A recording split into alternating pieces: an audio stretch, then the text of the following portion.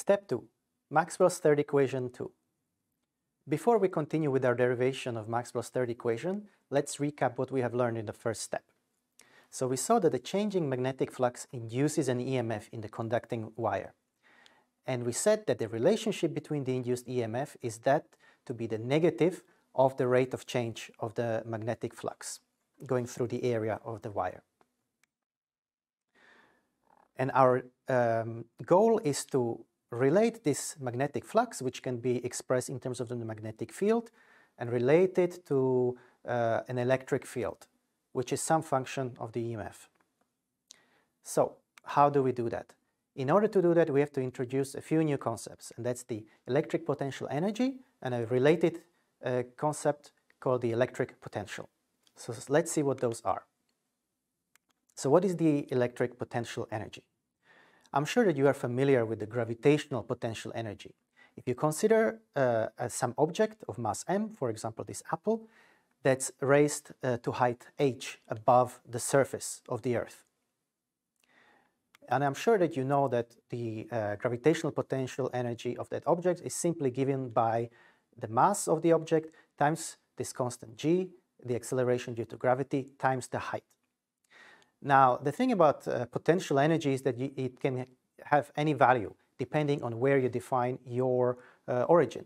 Usually it makes sense to define the origin to be the surface of the Earth. So we call this potential energy of the object at the surface to be 0. And then when we raise it to height h, it has this following potential energy. What it means really is that if you let go of the object, it will accelerate towards the surface of the Earth, gaining kinetic energy. And just as it hits the surface of the Earth, it will have kinetic energy that will be equal to its potential energy given by this expression.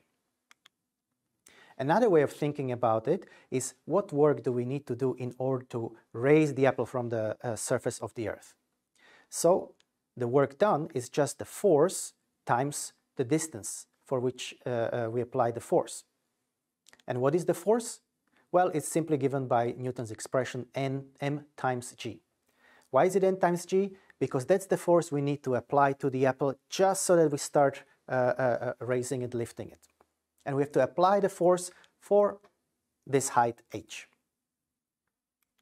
So we see that the work that we need to do is the same as the potential energy. The situation with electric fields and charges is very similar.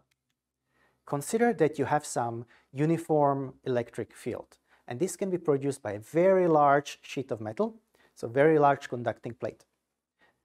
And in this case, this plate is negatively charged, and our test charge is positive, given by this plus q. And what we do, we start at the surface of the metal, and we say that that's our position where the potential energy is 0. The electric potential energy is 0. And then we have to apply some force to raise the charge to work against the field to height r, or to distance r away from the charged conducting plate. And we know that this work is just given by the force times the distance. Force, in this case, is just the magnitude of the charge times the magnitude of the field, and then times r, which is the distance away from the charged magnetic plate. So we see that the work done is, again, the potential energy, the electric potential energy. But the thing is that this electric potential energy is a function of both the field and the test charge itself. You can see it in this expression right here. It depends both on the magnitude of the field and the magnitude of the charge. So in many times we are only interested in the properties of the field. We don't want to have different expressions for this electric potential energy when we are putting different charges in the field. So what we do is we can define the electric potential as the electric potential energy per unit charge. So really what we do is we just take our potential energy and we divide it by the charge. Or we say that we are considering the scenario where we have a test charge of q equals to 1. So in this case, the work done that needs to be done is given by the magnitude of the electric field times the distance r away from the conducting charged metal plate. And now we see that this is the property of only the field itself, and it doesn't depend on the charge itself. And that way we have arrived at an expression for the EMF, or the potential difference, in terms of only the electric field and some distance r. So we say that the EMF is equal to the magnitude of the electric field times the distance. Now, where does that leave us? Let's return to our conducting loop.